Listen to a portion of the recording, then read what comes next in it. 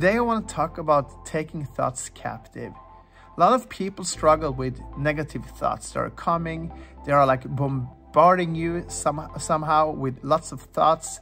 It's like thoughts that are racing into your mind and you don't know what to do about that.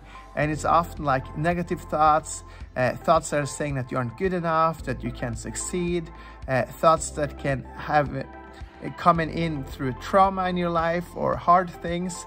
And it's so important to take those thoughts captive under the obedience in Christ. So thoughts that are attacking you, just don't partner with it.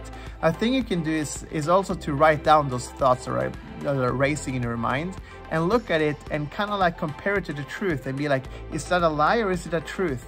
And just try to erase the lie and put in a true thought instead.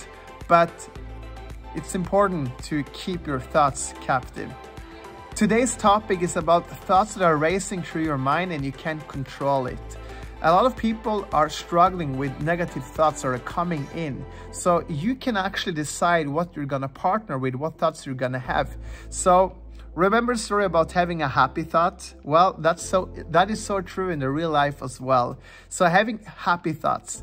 And I want you to just dig out there good memories from your past, things that you want to do, and also what the Bible is saying about you, what the scripture is saying, so you can walk in your true identity in Christ.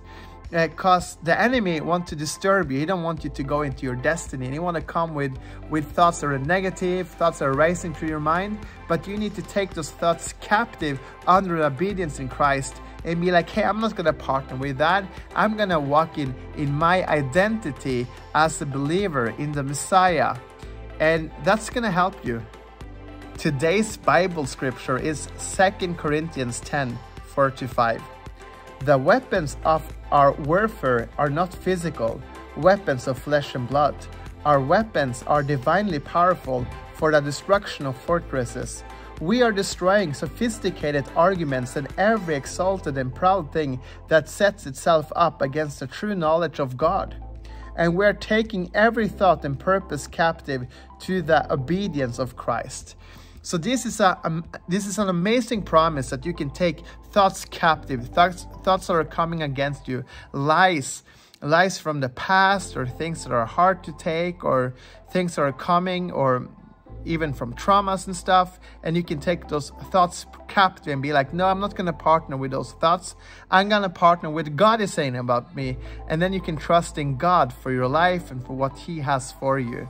Be blessed.